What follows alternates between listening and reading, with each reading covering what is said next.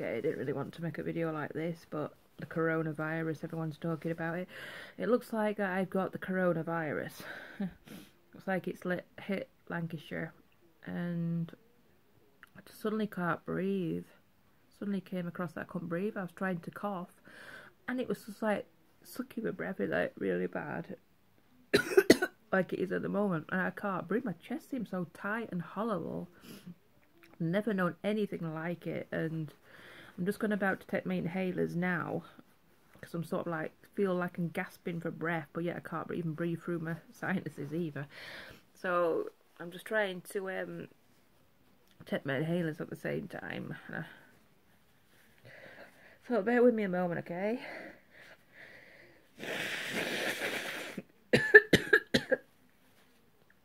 Plus I can't stop coughing. It's got to be the situation where we're all going to have to walk around, and even if we're indoors, we're going to have masks on all the time, because I think it's something the cat's dragged in. Brought the coronavirus in. It's not good. You should always chuck tissues away after you blow your nose and wash your hands, that's the main thing. But I gotta take these inhalers fast because I just can't breathe. I really just can't breathe. I'm just looking in my bag here for my ventilator and inhalers because I can't breathe. I really can't breathe. And it's scary. And it's coming to the end days, because as what God told us and in the Bible about the world coming to an end and things that will happen as what we see in today, if people believe it or not, it's happening now. We see it right in front of our eyes, and there's nothing we can do about it. Hold on a minute, I need to put you down so I can take these inhalers. Hold on a minute, guys, I need to find a little space for you. Well, let's just take this, okay? So I'm going to take this, and because I need it so bad.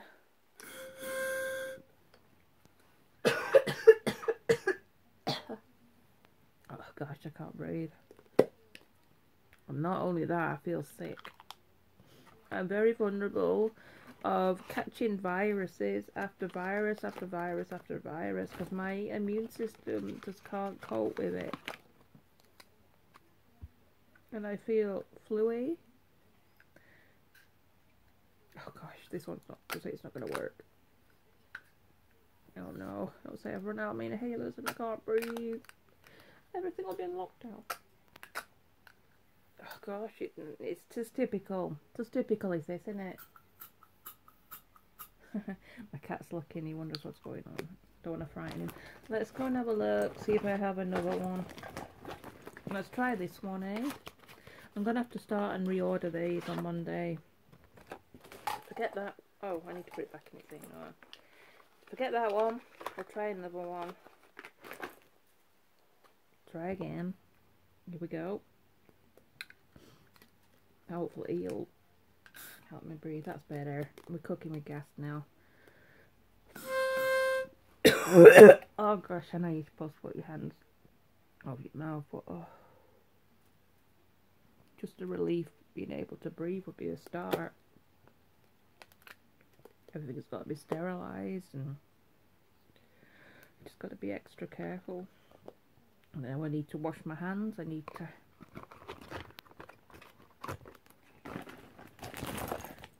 to get some sick pills ready actually for when I need them in a bit. I'm on cyclizine for really bad sickness, and I'm just going to leave some out, and then I'm not grovelling in my bag when I feel really sick. So I'm just going to put 2 on the side. Don't worry, there's no children can take them out. They're out of sight. But I've put 2 on the side for when I need them. They're always best to have them on standby, because when I have this condition, it's just unbelievable. And I mean unbelievable. Then I have to sterilise the mouth part, and it should always be sterilised. Even on the inhalers and things like that, it needs to be all sterilised as well. Now, I could breathe a little bit better now. But it's really horrible. I've never known anything like it.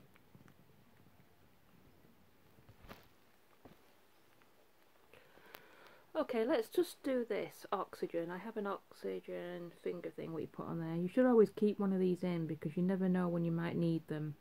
You know, you can go onto Amazon or eBay, purchase one of these monitors, you know, where you put it on your finger, oxygen monitors, and it's always best to keep it in. I'm telling you now, you have to keep it, it's best to keep it in for yourself, and then you can test it when you feel short of breath or you feel not so good or you're not happy with something.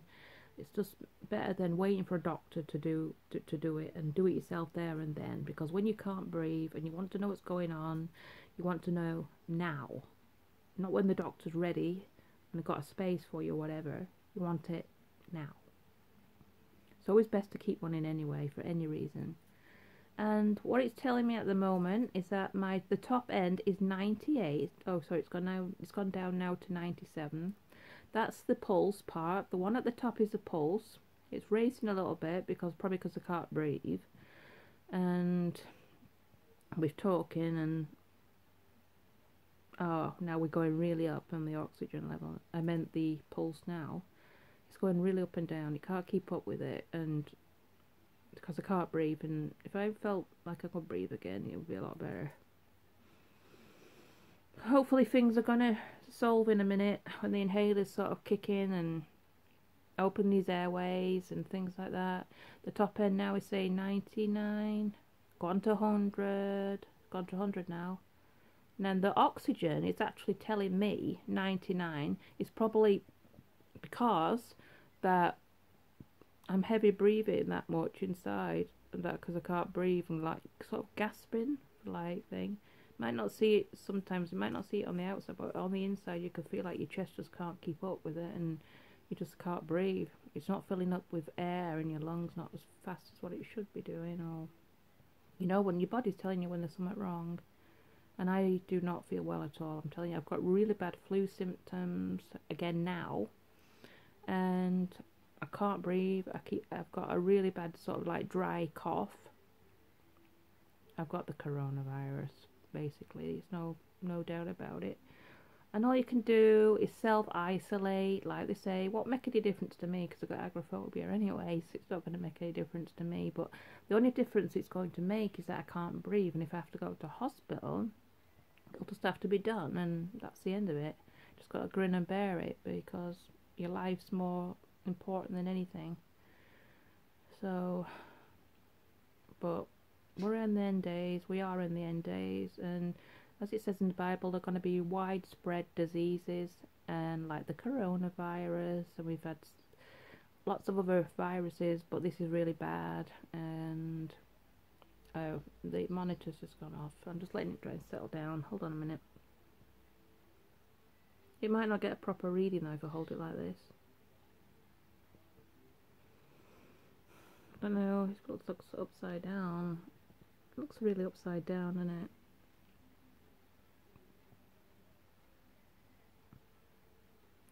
Yes. So okay, so the top end's 95, the pulse, and the bottom one is 99, which means that you're all supposed to be okay. It's everything's in the normal range sort of thing. But I am heavily breathing, so it is going to be a lot faster anyway, because I can't breathe. Another thing is I have bad asthma. I do suffer with asthma really bad, so I normally only just take my inhalers though when I need them, but now I'm going to need them more than ever because this is horrible, really horrible. And I've had paracetamol before and all the other things, so you think it'll help with some of the flu symptoms, but you just got to isolate yourself. That's all we can do.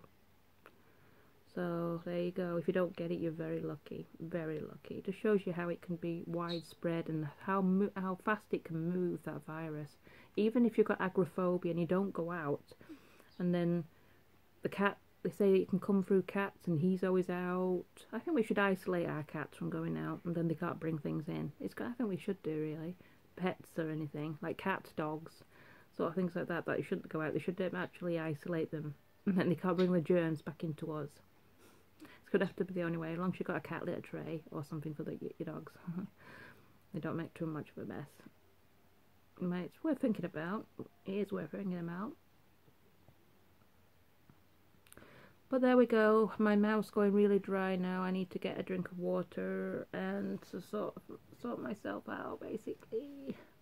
Right, I'm going to go now, guys, because I want to get a drink because my mouth's so dry. So wish me luck, and let's see how things go. My pulse just went up to 115, and then it shot back down to 93.